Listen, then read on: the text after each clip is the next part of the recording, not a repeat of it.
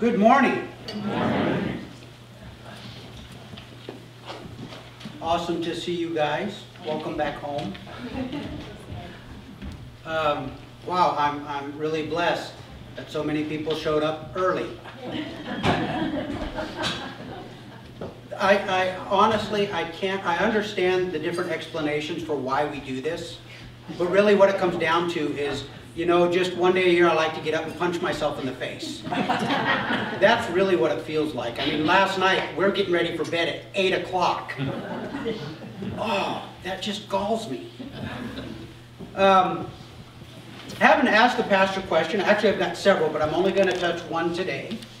The question is, I'm going to read it. It's a little bit long.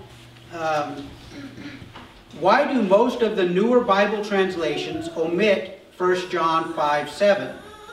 In the King James, it says, for there are three that bear record in heaven, the Father, the Word, and the Holy Ghost. And these three are one.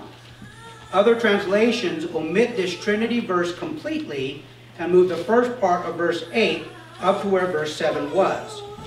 Why would they take out the only verse that directly says that those three are one? Does anybody here have a King James Bible? Yeah. Flip over to 1 John chapter 5. Everybody flip there, 1 John chapter 5.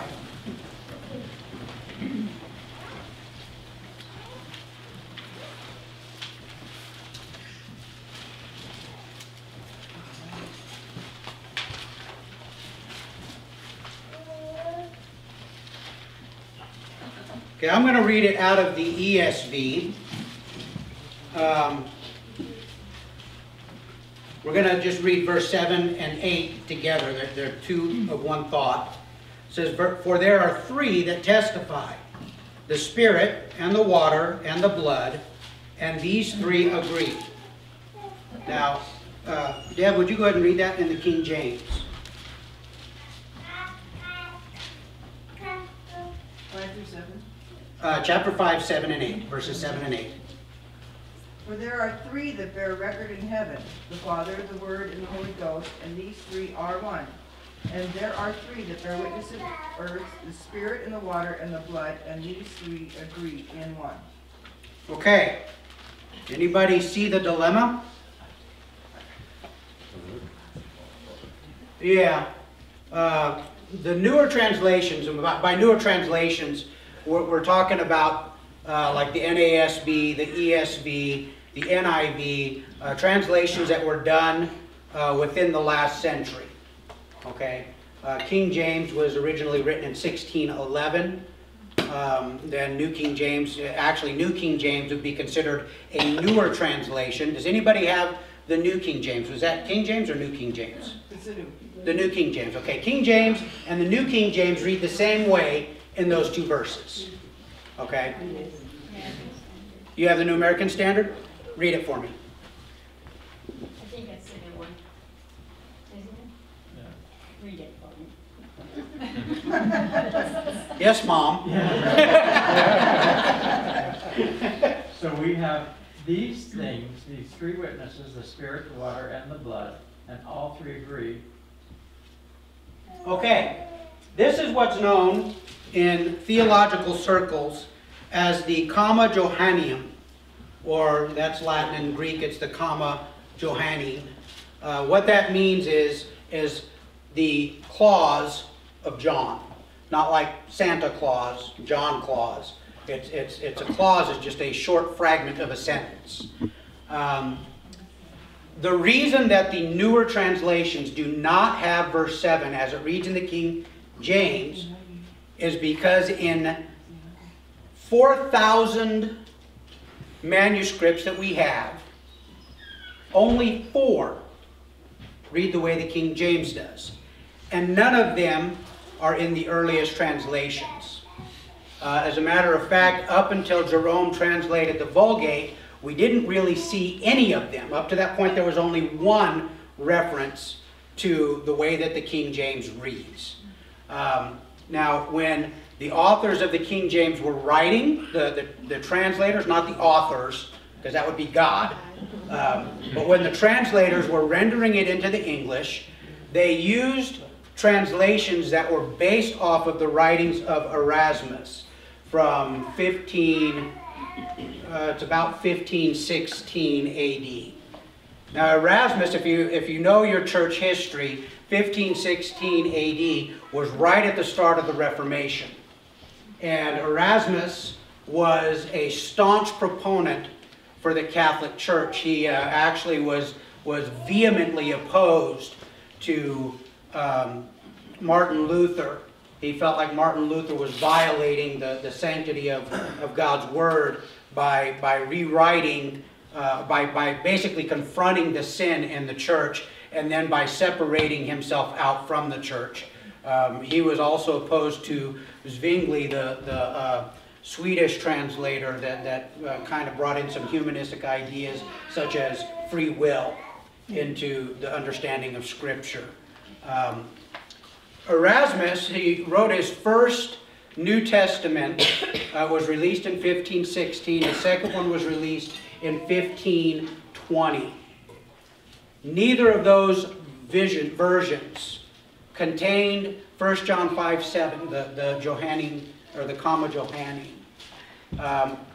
You need to understand, Erasmus is working off of manuscripts that were available at the time. A lot of people say that he used the Codex Recepticus. That's not true. The Codex Recepticus didn't come out till 4 years after his first release of the New Testament. He was supported, he was given permission to do this translation by Pope Leo. Okay? That was his sponsor for writing the translation. Now, keep in mind, in Europe at this time, the church was involved in everything. Everything.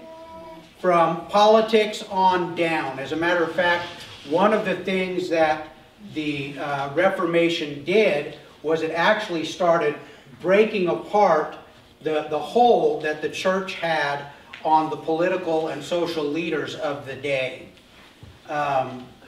Whether that's a good thing or a bad thing, I think there's pros and cons in both camps. But at this point in time, if the church said no, you didn't do it. Okay? Erasmus was given permission to translate from the Pope, from the church, from the highest echelons in the church. And when he did his first two versions of his translation, the church was very upset with him. As a matter of fact, after 1520, he was actually brought up before a council of the church because he had left the Comma Johanni out of his translation. And his answer to them, and you can look this up, there's actually records of the I won't say trial, because it wasn't really a trial, it was more of an interrogation where they're questioning him. He said, I have found no translations where this clause is used. I have found no manuscripts where the Johannine comma is used. And he said, therefore, I haven't put it in. Well, the church brought one manuscript, and it wasn't actually the original manuscript, it was a rendition of the manuscript that had been translated in 1510 that used the Comma Johanni. And essentially, they put pressure on him to put that into his translation. Now, jump ahead half a century, 1611. The authors of the King James Bible are kind of operating in the same sense in that they are being sponsored by, does anybody know? King James, right there in the title. And they're, you know, when you have to appease certain people, you're putting your integrity at risk. Okay? It's very interesting to note in the King James original. First, let me tell you right now, if you're reading King James today, you're not reading the original. Okay, the version that we have today, whether you're, I'm not even talking about New King James, I'm talking about King James, has been reworked numerous times. If you were to have an original King James Bible today, first, it would be worth a lot of money. Second, you probably wouldn't understand it. Okay, because the form of English that they used then is radically different than what we use today. All right, so in 1611, in the side notes, in 40-some times, as the authors see, I keep saying authors, translators are translating this across, they make notes onto problematic verses. They were working off of a limited scope of manuscripts. And actually in the foreword, they actually mention that it was their hope that as the manuscripts became available to them, they'd be able to resolve some of these questionable issues in some of these passages. Okay, 1611, this working off of the original Erasmus text and then jumping forward to the, it's there, but it won't come to my brain. It was actually a French translation that was done a little bit later, 1550. Ennis translation. They opted to keep that passage in there because it was in two of the works that they were drawing from.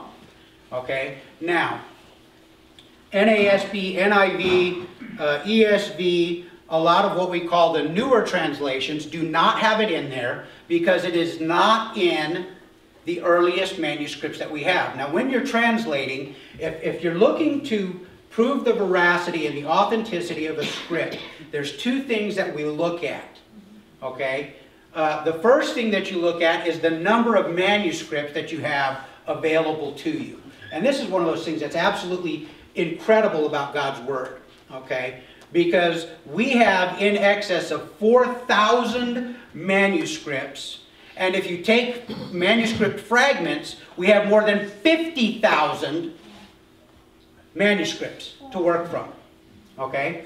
If you count the fragments as well as the full passages. We have 4,000. The next closest one, as far as number of manuscripts, is, I believe it's Homer. And that, I think, is right around 500.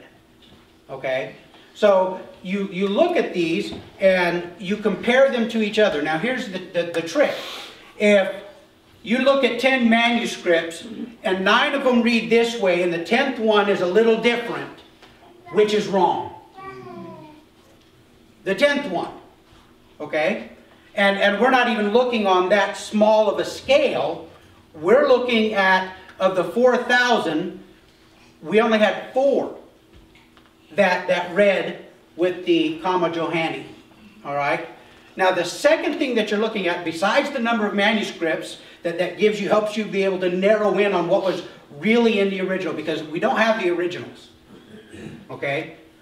We don't have them. And a lot of people that like to question the Bible, the authenticity of the Bible, they point their finger and they say, aha! You don't even have the original writings.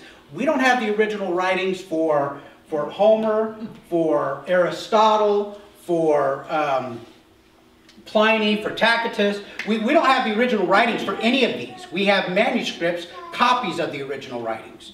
Okay? Nobody questions Homer.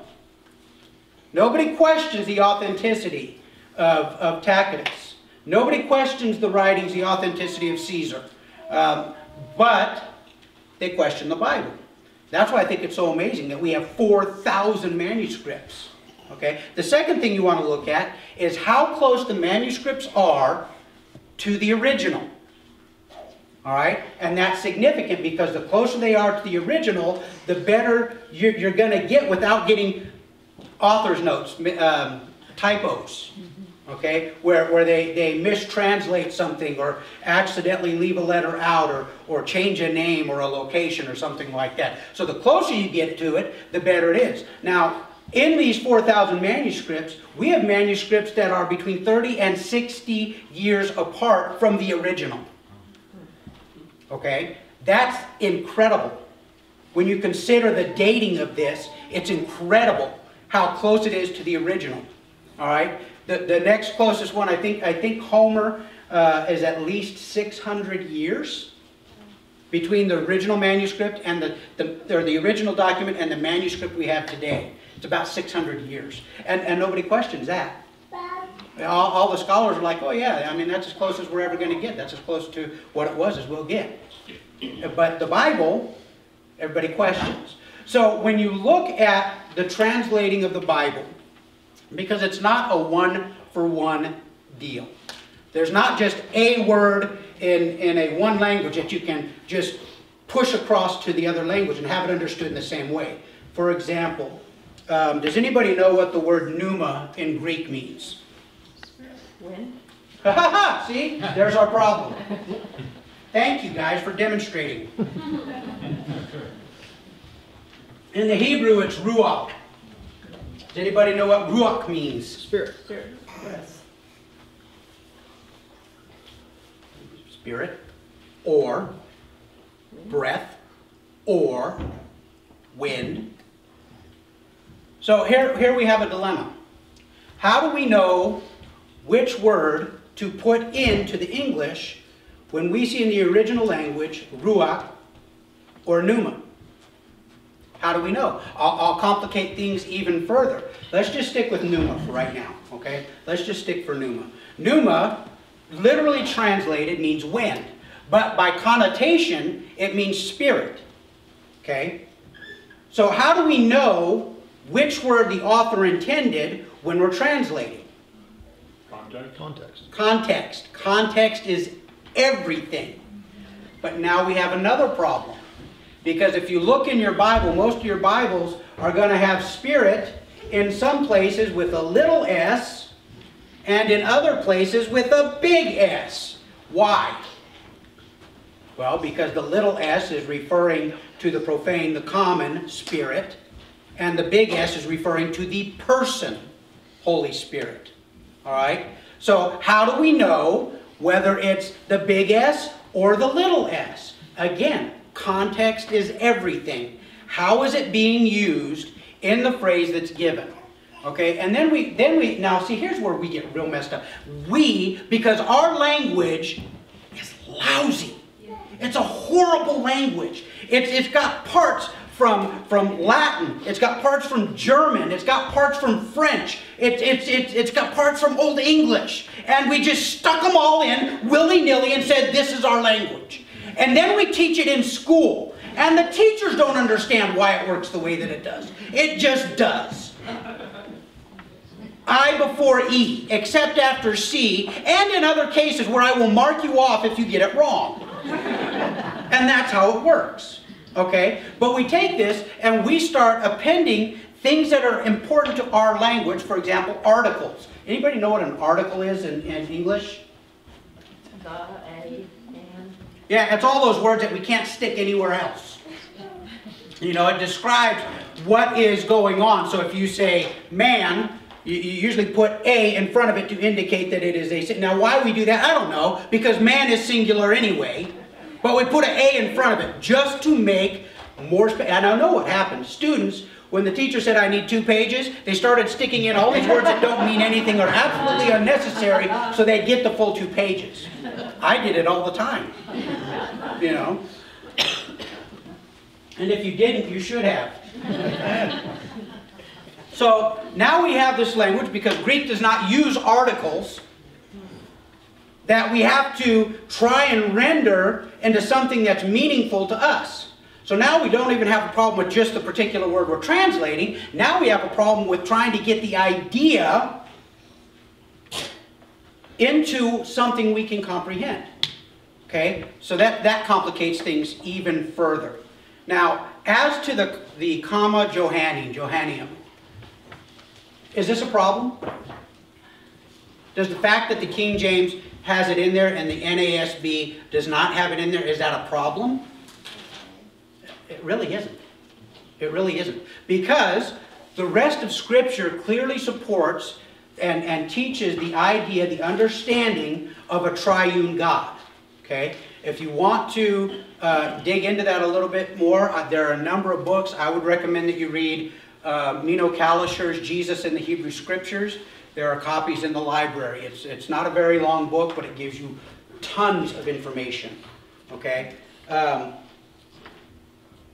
So having these verses in there may be a little bit dishonest in that it's in such few manuscripts compared to it not being in there, but does it change the story? Does it affect the story? Does it affect what God is telling us? It really doesn't. Because we can look in other places and see that the three are one. When Jesus tells us, He gives us a great commission. Whose name are we to baptize in? Father, Son, and Holy Spirit. There you go. And we can point out to numerous scriptures where the Father is God, the Son is God, the Holy Spirit is God. So this really doesn't complicate things for us. Yeah, somebody wants to get all nitpicky and say, aha, you can't trust it. It's not changing the story at all. You know, and maybe if they'd stuck something in there about, you know, the Father, the Son, and Baal, the three are one, then we'd go, uh-oh. Yeah, because see, that completely flies in the face of the continuity of all Scripture. Okay, because remember, with 40 different authors writing, there was really only one author. Okay, he used the context and their language, but he put in there exactly what he wanted in there. There's nothing in there that's frivolous. We say, okay, well, if that's not in there, why is it? Why? Well, because some people put it in. It doesn't affect the story, folks. It doesn't affect what God is telling us. It does not contradict anything in the Word. Okay? So I don't know who wrote that, but awesome question. Very cool. I will leave it up front with a little bit more reference material in my answer. So, we are in the season of what? Lent. We are moving into our holiest week of the year. I want to walk us on a little bit of a journey. This month is planned out such that we are going to move through the last week, a little bit more, last couple weeks of Jesus' life. We're going to kind of walk along the path that He walked. We're going to visit Jericho. We're going to touch a little bit on Samaria as Jesus came out of the Galilee area and He came down and He was moving to Jerusalem for His encounter with what He had been created to do.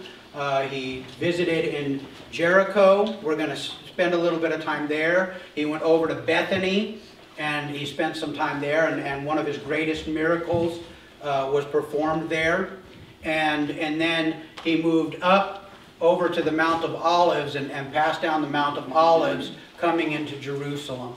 And then we're going to spend some time building up to that point because in the next few Sundays in our series, we're going to talk about, as He's moving along, what's going on. We're going to bring this thing up to Palm Sunday as Jesus enters into Jerusalem on the Lamb Selection Day. And then that's going to move us into Good Friday, which the church, the church in the Reformation calls it Good Friday because we look back on that as the day that was significant to us because that's when Jesus went to the cross. That's when the price was paid for our sin.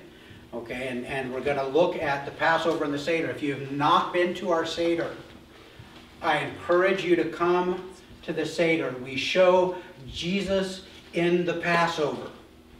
Okay? God put these things in place for the Jews to be able to understand what was going on. He spoke prophetically. We looked at this in the Feast of Passover and the Feast of the Unleavened Bread. And we saw how Jesus came and literally fulfilled these prophetic commands that God had given to Israel.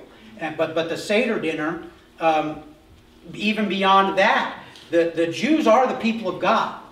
Okay? And they do things without understanding why. And God uses that to illustrate to them. For example, every first Sunday we celebrate communion. And we use the matzah, the unleavened bread. But in the Seder, rabbis required that the bread be both striped and pierced.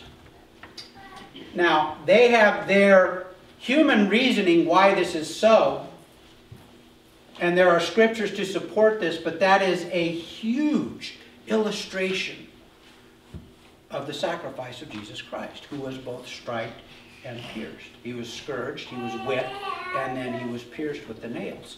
So I would encourage you, if you have not been, come to one. And this year you actually you can go to one of two, because we're doing it here at Jesus Community Church, and Dennis and Jeannie have been invited to do it down at Crossroads Community Church? Just Crossroads. Crossroads, okay, down off of Sheafman Creek. So there will be two of them actually going on the same night. So I would encourage you, if you have not been, sign up to come. If you have been, come anyway. It's a beautiful celebration. All right? So, in this journey, we're going to get to Passover, the Seder. We'll go Palm Sunday and then to Passover. And then Passover, we're going to tie that straight into the Feast of First Fruits, Resurrection Sunday. And that will be Easter Sunday.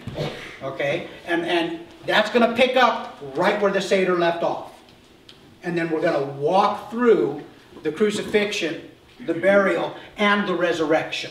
Okay? So I would encourage you, start looking at the last couple weeks of Jesus' life.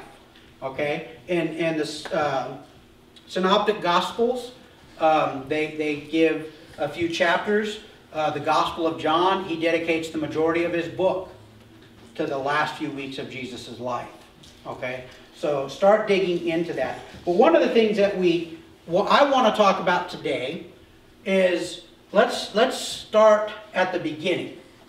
Okay? Because when did this thing start? When God created the heavens and the earth. Actually before that. Because from the foundation of the world, the Lamb was slain. Okay? You want to look with amazement on our God.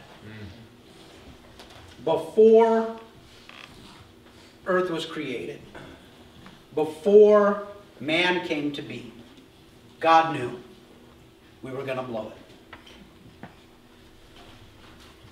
I don't know about you guys, but if I'm going to blow it, if it's going to get ruined, I don't want to even start. What's the point? Why bother? And yet God, knowing that it wasn't even going to take a lot of us. It only took two. One rule, two people. Okay? And we, we wouldn't have done any better. We wouldn't have done any better. Okay? God knew that this was going to happen. He knew sin was going to come in, that man would fall, man would be separated from him, that man would need a way to be restored to a right relationship with God. Now think about this for a minute. A right relationship with God. We don't even understand the concept of what life would be like without sin. Because even though we stand righteous before God, we're still growing. We're still maturing. We're still finding areas that God looks at as sin and we're like, wow, I didn't even know that was a problem. Okay? And we're maturing and we're being perfected. We're already made holy. We're as holy as we will ever be because of the blood of Jesus Christ. But now we got to live it out. It's got to be worked out in our lives. Okay? So, God knew we would need a way. And a plan was put into place.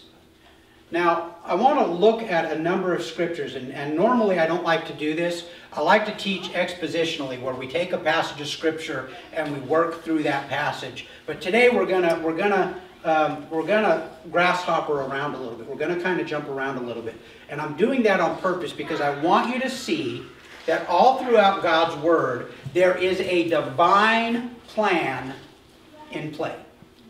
Okay?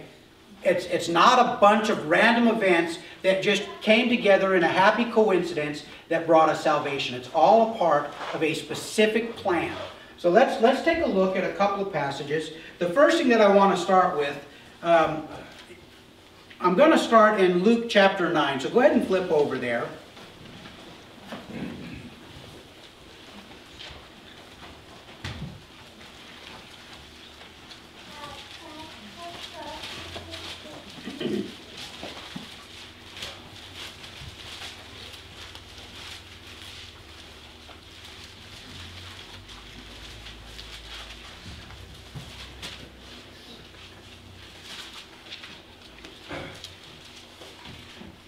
So Jesus is going through his ministry. At this point, he is up in the Galilee area. He is ministering. He's doing what he's done through the entirety of his ministry. He's teaching. He's healing. He's doing miraculous things. He's speaking the truth to people. And he's going from place to place. Okay? And leading up to, I'm going to start in verse 51, but leading up to this, Jesus tells his disciples that he's going to die. If you look back in verse 45, now see, we read looking back on something that's already been done, and we oftentimes read with a great deal of judgment, especially those poor apostles, because you know.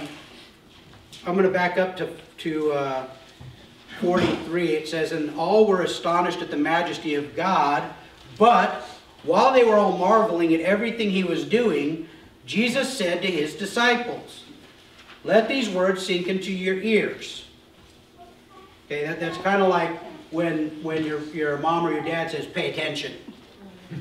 Okay?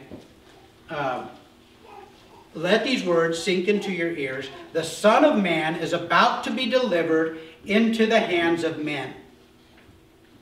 But they did not understand this saying. Now, right there, you know, a lot of times when I'm going through and I'm reading through the Gospels and I'm reading through the life of Jesus, I get frustrated with how often the disciples just didn't get it.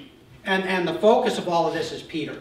Man, I feel bad for Peter sometimes, because all the other disciples knew how to play him. "Hey, Pete, why don't you ask him this? Go ask Pete. He does everything." You know, he's always the one that Jesus is like, "Really? Really? Guys, really? You sent him to ask this? Come on." Okay? But listen to what's going on here.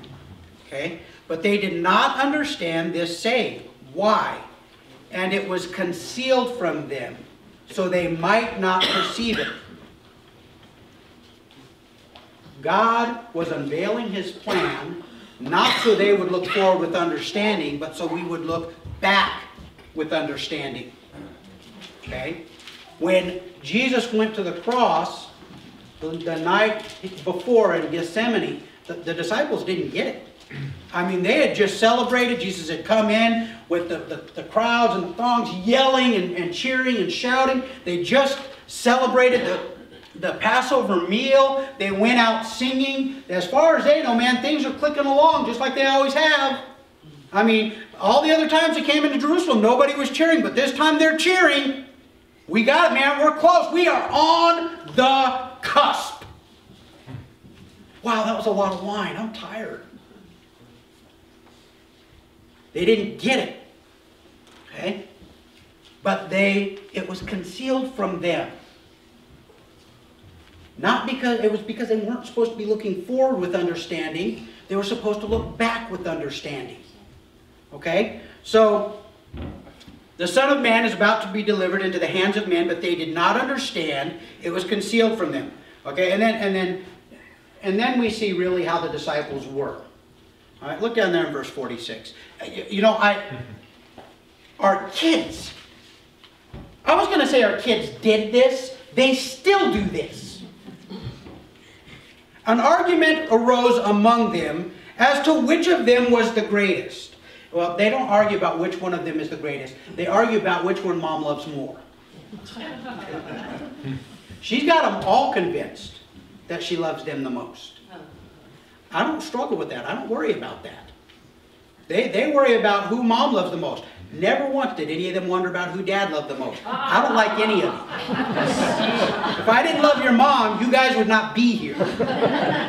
All right? You are a byproduct of my love for your mom. Okay? I tolerate you. Okay? There was never a question as, ha! Dad loves me more! I kept them wondering if I even liked them. All right? That's not true. All my kids know I love them. They just don't know which one I love the most. Okay? So they get into this. Hey, which one was the greatest? But Jesus, knowing the reasoning of their hearts, took a child and put him by his side. Okay. Oh, man. And he said to them, whoever receives this child in my name receives me. And whoever receives me receives him who sent me. For he who is least among you is the one who is great. Okay? So we see what's going on here. I mean, basically, it's the same thing that had been going on throughout Jesus' ministry. Okay? He would teach them something. They wouldn't understand. He would have to explain. Okay? But then, look down here. Verse 49. Okay, now at this point, the disciples had been with him for approximately 3 years. Okay? And he's already sent them out. He sent out the 72. He sent out the 12. They come back rejoicing because even the demons obeyed them. The miraculous signs that they saw. And what did Jesus say? He says, don't rejoice in this. Rejoice that your names are written in heaven. Okay? But 3 years has gone by, and they're arguing about, oh yeah, hey man, I sit closest to Jesus at the table. I'm great, man. And then John. Okay, does anybody know what James and John were called? The title that was given to them? Sons of thunder. The Sons of Thunder. My mom used to call my brother and I the Sons of Thunder. I don't know why. He's the one that always did everything. It was like Son of Thunder and his brother. You know. But look at this, John. All right, John answered. He said, Master, we saw someone casting out demons in your name, and we tried to stop him because he does not follow with us. Think about this for a moment. All right. It doesn't say this man was attempting to cast out demons. It says he was casting out demons. And they're stopping him. What really were they concerned about? Because it's obvious they weren't concerned about the poor fellow that was struggling, was afflicted. What were they concerned about? They were concerned about their position. I mean, they're already arguing about who's the greatest. This guy's not even one of us. He's not even a contender for greatest. And he's stepping on our turf. All right? But then let's look a little bit further down here. Okay, so we see all this stuff that's going on. Verse 51. When the days drew near for him to be taken up, he set his face to go to Jerusalem. Okay. Now, we have to understand, and I'm going to hit a couple of other scriptures here in just a minute. We have to understand that God has a plan. He has a time in which things will be done. Okay? In Galatians it tells us that, actually let's look at this because there's a couple differences in the way it reads. Excuse me, Galatians chapter 4, flip there with me real quick. Keep your finger under Luke. Okay, we're going to go to Galatians chapter 4.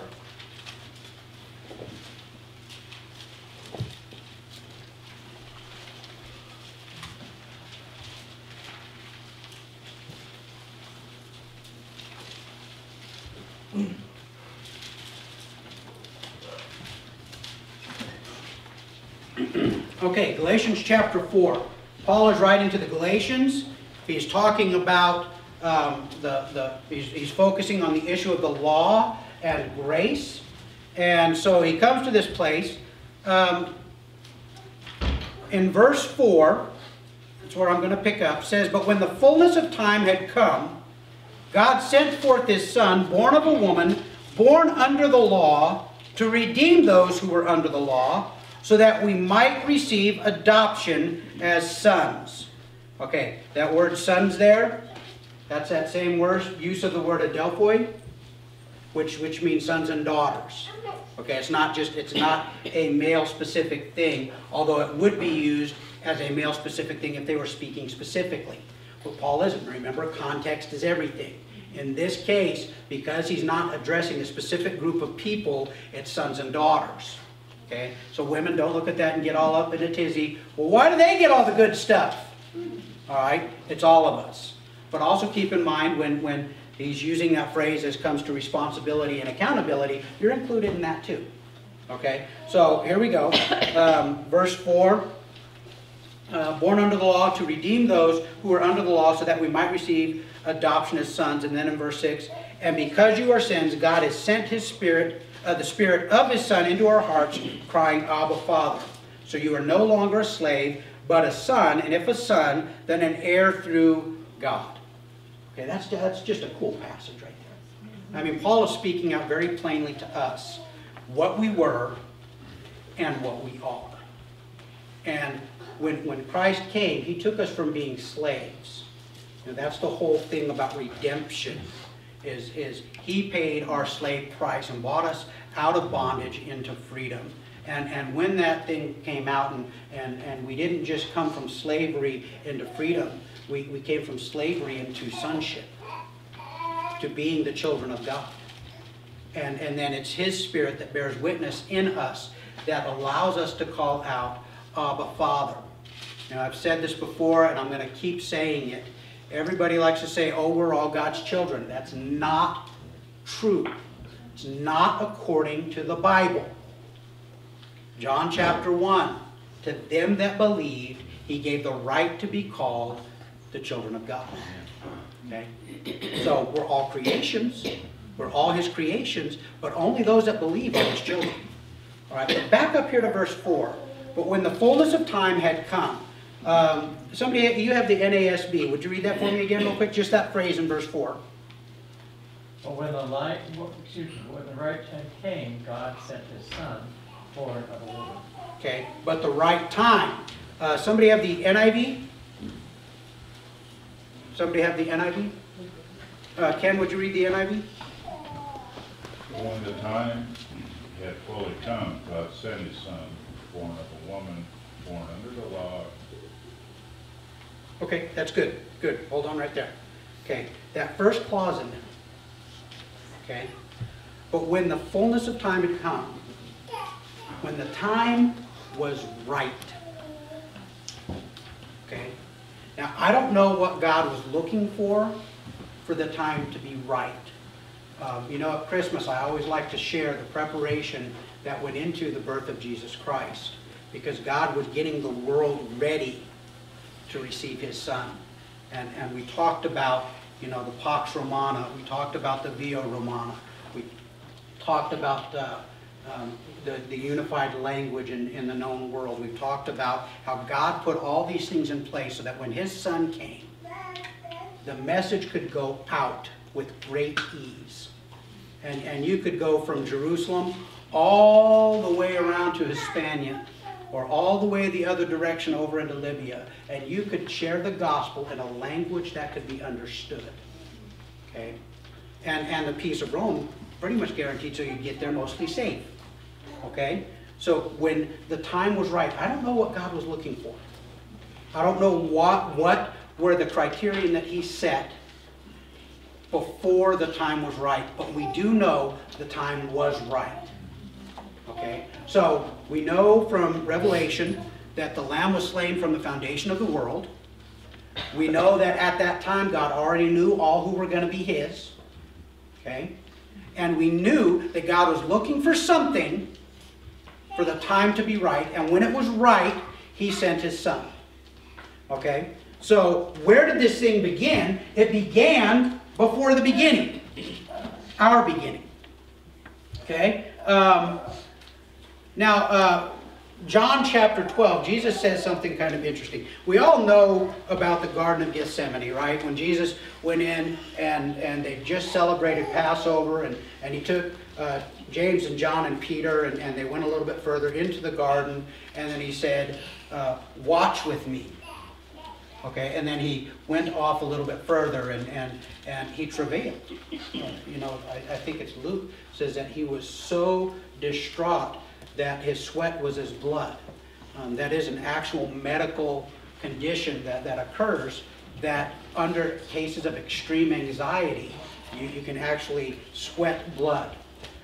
So we know that he was under extreme anxiety. We know that he called out to God, if it would be possible, let this cup pass from me. And we know even in the midst of his anxiety, his fear, and that's his humanity. Okay, because as God, he knows what's going to happen, and we'll see that in just a minute. But his humanity, man, I don't know about you guys, but I don't look forward to getting hurt. I don't look forward to when things are going to go poorly for me, especially physically. And so I understand. He was distraught. But did you know that he was concerned about that even before this point? Because John chapter 12. I'll just read it to you real quick. You don't have to turn there. John chapter 12, verse 27. Now is my soul troubled. And what shall I say? Father, save me from this hour. But for this purpose I have come to this hour. You see, Jesus came knowing. Now, we can get into all kinds of philosophical and theological discussions as to when Jesus knew who he would. You know, did he know from birth? Did it come in, about 12 when he became a man? Did it happen sometime before that? Did it happen sometime after that? Did it happen sometime right before the start of his ministry? Doesn't matter. Does not matter in the least. Because he knew now. Okay? He knew soon enough to go to the cross. He came for the purpose of restoring that relationship between God and man, to reconcile to God all of mankind. Okay? And think about this for a moment. He went through his life knowing what the end was going to be like. I mean, I don't know how many of you know what your end is going to be like. I don't know what my end is going to be like. Okay? I hope it's quick. Because I don't like pain. Okay? But Jesus knew what it was going to be like. All right? So he says, what shall I say? It's for this purpose that I've come.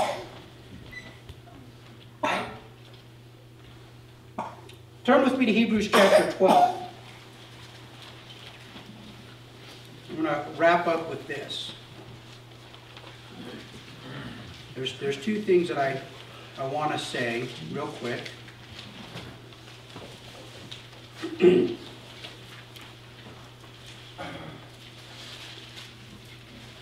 Chapter 12 picks up right after the Hall of Faith, where the writer of Hebrews is going through and he's listing all of the great faith warriors. And he picks up in chapter 12, verse 1, he says, Therefore, because of all of these things that he has just talked about, since we are surrounded by so great a cloud of witnesses. I don't know how things work, after things are done here. I do know this, we don't come back as angels. Highway to heaven, that's not what happens. Okay? But he says here, we are surrounded by such a great cloud of witnesses. And look at who those witnesses are. I mean, Noah, Elijah,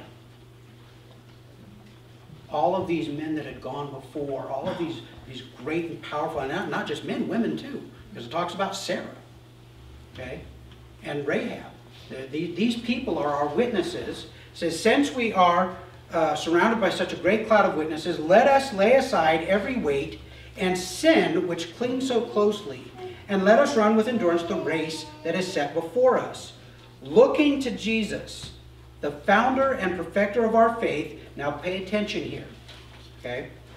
Who for the joy that was set before him endured the cross, despising the shame, and is seated at the right hand of the throne of God. Now, what is the joy that was set before him? Us. It's not that he's going to sit at the right hand of God, because that's where he started from. That's where he came from. So the joy that was set before him was having us reconciled to him. You and me. Now, look at that in context to what he's looking at here. He's saying, who for the joy that was set before him, that's me and you, he endured the cross. Now flip back to Colossians chapter 2 real quick. I'll wrap up with this.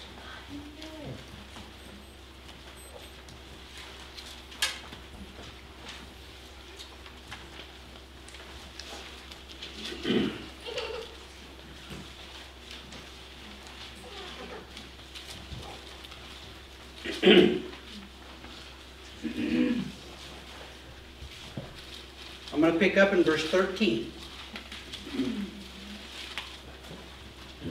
And you, and specifically he's speaking to the church at Colossae, but by extension, because God knows all things, this is being spoken to us, okay? Who were dead in your trespasses and the uncircumcision of your flesh, God made alive together with him, having forgiven us some of the little sins. Oh, thank God for that word, amen? Amen. All of our sins. All of our trespasses. But then look in 14. By canceling the record of debt that stood against us with its legal demands. This he set aside, nailing it to the cross. See, that's where our sin still is. Okay? He disarmed the rulers and authorities and put them to open shame by triumphing over them in him. Okay, folks, this is where we start. This was God's plan from before day one. From before he spoke anything into existence, his plan was that his son would come. When the criteria were met, his son came. And he went with the sole purpose of exchanging his life for ours.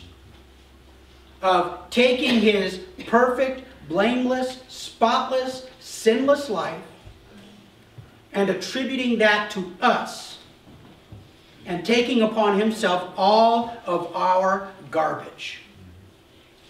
Every last ounce. We're so peculiar, aren't we? Because they're just some of our sins that we feel like, you know, he didn't die for. He didn't. We kind of keep them close to us. God can never forgive me of this. He already has. Okay? The only one holding on to it is you, because he's already let it go. He did that at the cross. Okay? This was the plan. This was the get-go. As Jesus is coming down off from Mount Hermon, off from the Mount of Transfiguration, coming down, he comes around the Sea of Galilee, and he comes down through Samaria. As a matter of fact, he's going through Samaria when, again, James and John, they came to a village in Samaria, and the people would not receive Jesus. So what did James and John do? You want us to blast them? We'll show them. Okay? And he comes through Samaria. Now keep in mind, it was through Samaria that he went. That shocked everybody, because a good Jew did not go through Samaria. And he actually went and he waited at a well, and a woman came up, and then Jesus violated all kinds of custom, because you don't talk to a woman, and you especially don't talk to a Samaritan, and you really, really don't talk to a Samaritan woman. And then salvation came to that village. Okay? So as he comes down through Samaria and he's headed to Jericho, he has got a single focus. Yeah, there's a lot of stuff going on, because he's still going to teach. He's still going to do the miraculous. But his eyes are set. You know, in Isaiah, this passage that I read back in Luke, that I asked you to keep your finger on, It says he set his face. I believe that is a prophetic fulfillment of the writing of Isaiah, where he said, I set my face as flint. I set it as stone. I'm holding fast to what I know to be true. And I believe that's what Jesus is doing. He set his gaze toward Jerusalem, and his face was set. He was not going to be moved. Okay? Even when Peter says, hey, nobody, man, I'm here. Nobody's going to get you. Jesus, you got to quit saying these things. You know, it's a real downer when you start talking about dying and stuff. I mean, look at James and John. Their thunder's fizzling. You got to quit. You know, get behind me, Satan. Whoa! Wow, he just took it to a whole new level. Poor Peter. Thank God for Peter. Amen. That gives me a lot of hope. You know? Father, we thank you that you moved everything according to your plan. Father, when you determined that such a thing is going to happen, it happens. We thank you, Father, that you have allowed us to be participants with you. That you have brought us through the cross, through that shed blood of Christ, that you have washed away all our sin. That, Father, when we stand before you righteous, but we stand before you as your children. We thank you. We thank you for the cross. And we thank you, Father, that that tomb is empty. That the victory has been won. We bless you today in Jesus' name. Amen.